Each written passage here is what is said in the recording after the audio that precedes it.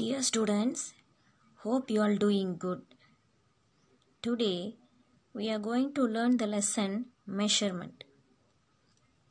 Before getting into the lesson, you just observe these 3D solid shapes: sphere, cylinder, cone, cube, cuboid, hexagonal. Now coming to the lesson. What is measurement? Measurement means the process of measuring something is called measurement. Measurement means the process of measuring something is called measurement. Before starting the lesson, I am just showing you the mind map of this lesson.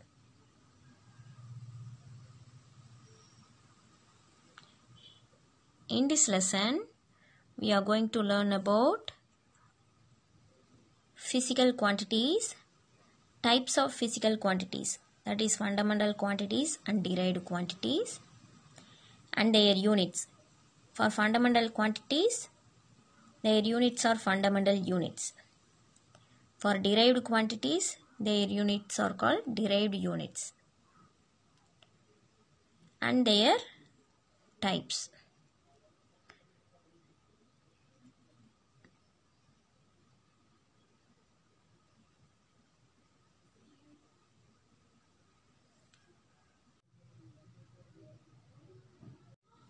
Physical quantities.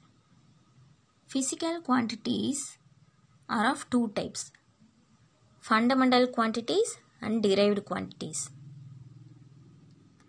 What are fundamental quantities? Fundamental quantities are the quantities which cannot be expressed in terms of any other quantities. Fundamental quantities cannot be expressed in terms of any other quantities. There are 7 fundamental quantities: length, mass, time, temperature, electric current, amount of substance, luminous intensity. They have fundamental units. Length is expressed in terms of meter. Mass is expressed in terms of kilogram. Time is expressed in terms of seconds. For temperature, Kelvin is its fundamental unit. And ampere is the fundamental unit of electric current. Mole is the fundamental unit of amount of substance. And light intensity is measured by candela. And they are expressed in terms of alphabetical letters. See here.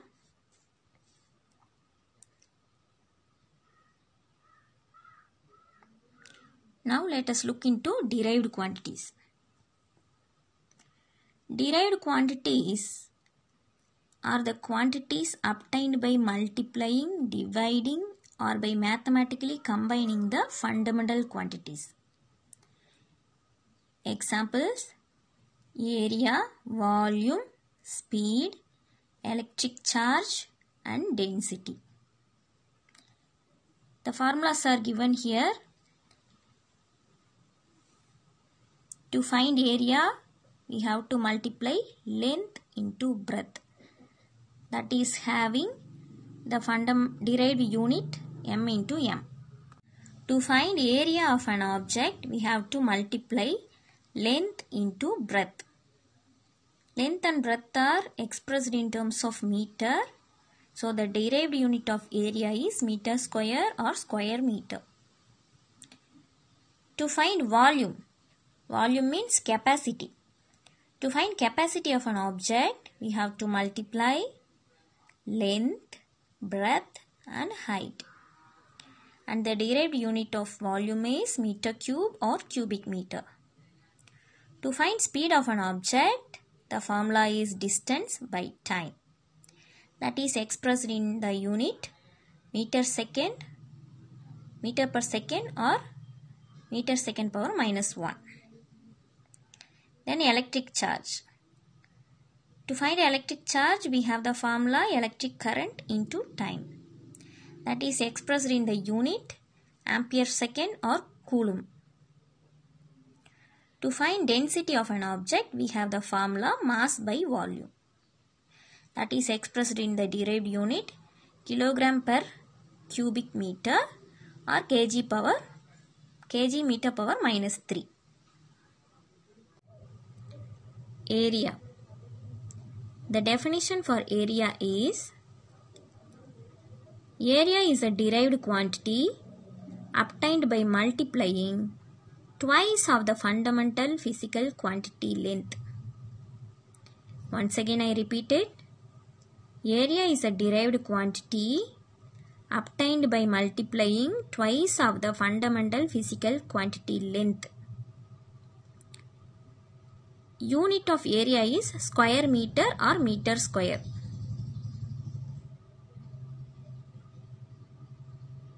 Students, just now you learnt about fundamental quantities, their units, and derived quantities with their units. Now, we have to learn about area, how to find area of regularly shaped figures. Square, rectangle, circle, triangle are some regularly shaped figures, and area is a derived quantity, and we must know how to find area of regularly shaped figures. To find area of a square, we have the formula A into A, that is A square. Square has equal sides. So the formula is A square. A into A. Then to find area of rectangle, we have the formula length into breadth. This is length and this one is breadth. And to find area of a circle, we have the formula pi r square. R is radius and pi has the value 22/7 or 3.14. And to find area of a triangle, we have the formula 1/2 base into height. This one is base and this one is height. Students, let us see how to find area of some regularly shaped figures. To find area of a square having side 4 meter each. Recall the formula to find area of a square. A into A. Side into side, right? To find area of square, we have the formula side into side. A into A, that is A square. So we are multiplying 4 meter into 4 meter. The answer is 16 meter square. A is a derived quantity. 16 is the value and meter square is the derived unit. We must always express the quantity with their respective units. Don't forget to write the units. Next, to find area of a pencil box. Pencil box is rectangular in shape. Here the measurement for sides are 25 cm length and 10 cm breadth. To find area of a rectangle, we have the formula length into breadth. 25 cm into 10 cm. The answer is 250 cm square. The value of area is 250 and centimeter square is the derived unit. To find area of a circle whose radius is 7 meter, we have the formula pi r square. Pi has the value 22 by 7. Then R is 7 meter. So for R square, 7 into 7. Now I am striking 7 with 7. Then the final answer is 154 meter square. To find area of a triangle whose base is 6 meter and height is 8 meter, we have the formula 1 by 2 into base into height.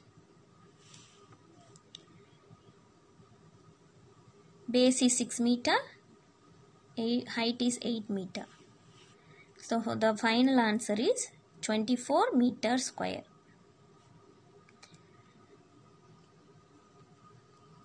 So now we have seen some problems to find area of some regularly shaped figures.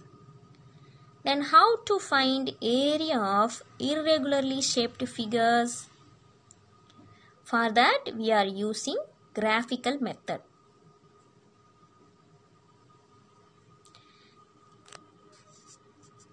This leaf is irregular in shape.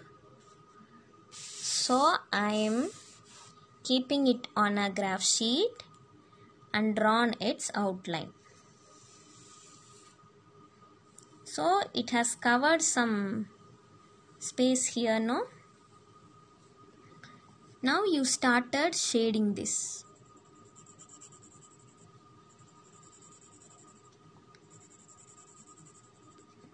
Like that you can shade complete squares.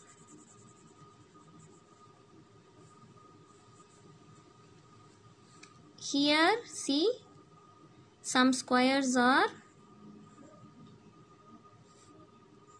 incomplete. Here you can see some squares are incomplete. So for that we have the formula.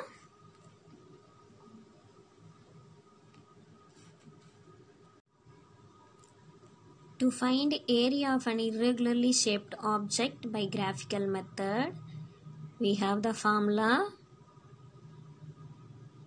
m plus 3 by 4 n plus 1 by 2 p plus 1 by 4 q centimeter square. Here the m represents the squares which are completely shaded, and the n represents the squares which are 3 by 4th shaded, and P represents the squares which are exactly half shaded, and Q represents the squares which are less than half shaded. Here the shaded portions are completely shaded squares, and here you can observe less than half square, and this one is more than half square. This is exactly half shaded square. So using the formula we are calculating the area of irregularly shaped. Using the formula we are calculating the irregularly shaped figure. Here I am using an approximate value. So M represents complete shaded squares, N represents more than half shaded squares, and P represents the exactly half shaded squares, and Q represent less than half shaded squares. So I am using an approximate value, and for that the final answer is 60.25 centimeter square.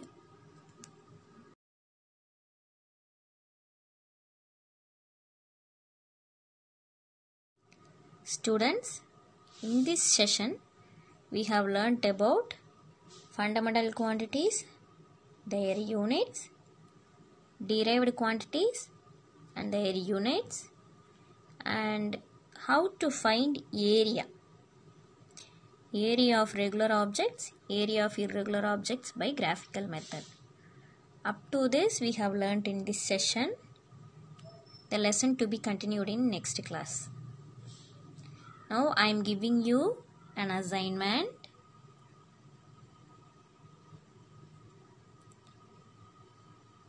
Learn and write 5 times the table of fundamental quantities and their units, derived quantities and their units, and the formulas for regularly shaped figures.